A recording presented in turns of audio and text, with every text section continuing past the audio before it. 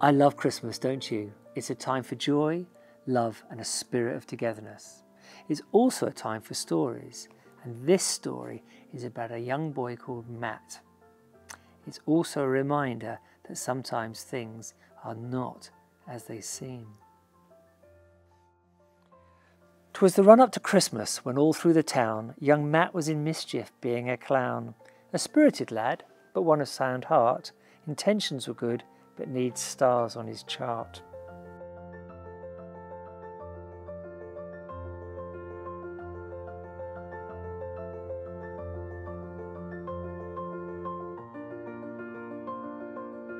Why can't you just do as you're told for once? You know, it's nearly Christmas. Father Christmas is watching, and you know what you'll get if you're naughty? You'll get coal for Christmas. As Christmas grew closer, he fell into trouble. Nothing too bad, but he burst his mum's bubble, causing mischief with plant pots, not eating his greens, taking his time, but not all as it seems. Christmas Eve soon arrived. The boy was excited, but his poor mum was not as delighted. The stocking was hung by the chimney with care, in hopes that St. Nicholas would soon be there. Young Matthew soon nestled all snug in his bed, while visions of sugar plums danced in his head. There was a scrape and a loud rattling sound. Down the chimney St. Nicholas came with a bound. He had a broad face and a little round belly that shook when he laughed like a bowl of jelly.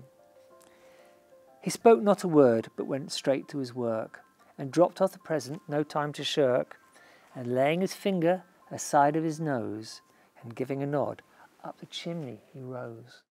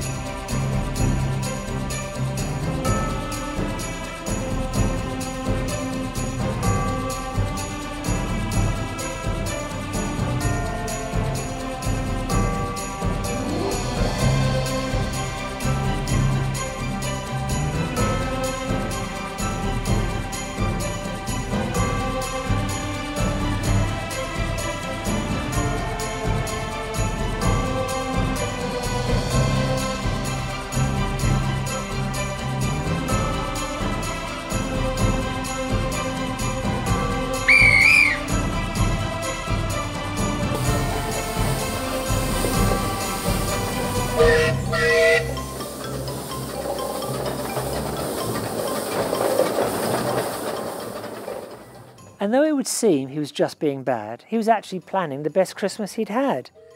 And I heard him exclaim ere he drove out of sight, "Merry Christmas to all, and to all a good night."